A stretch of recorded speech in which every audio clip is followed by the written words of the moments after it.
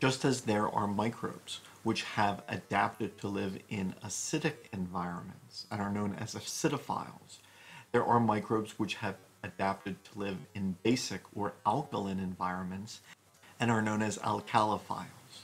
This is a challenge.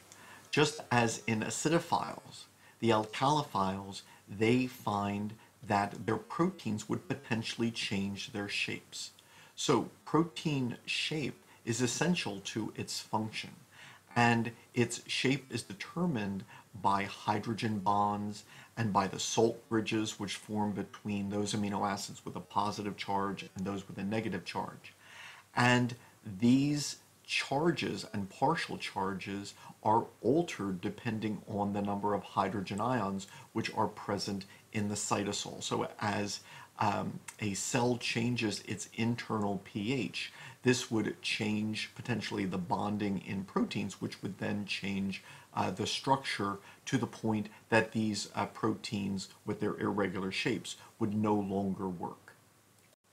Proteins are composed of varying combinations of 20 amino acids, 2 of which are acidic and 3 of which are basic.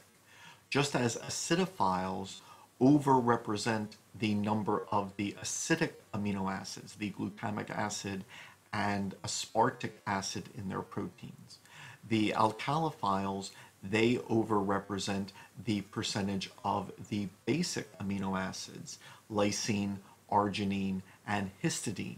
And so therefore, the higher pH does not alter these amino acids in a way which would change protein shape.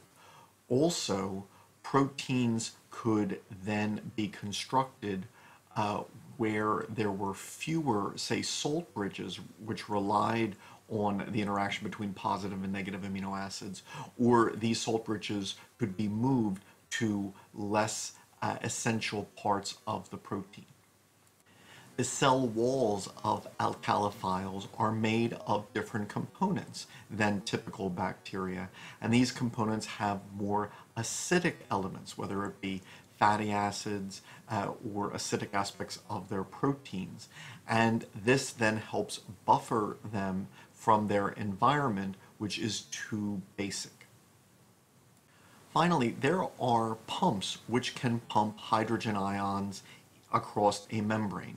Very often antiport pumps, for example, the ones that exist in the human body, where sodium enters a cell and hydrogen ions are pumped in the opposite direction outside of cells.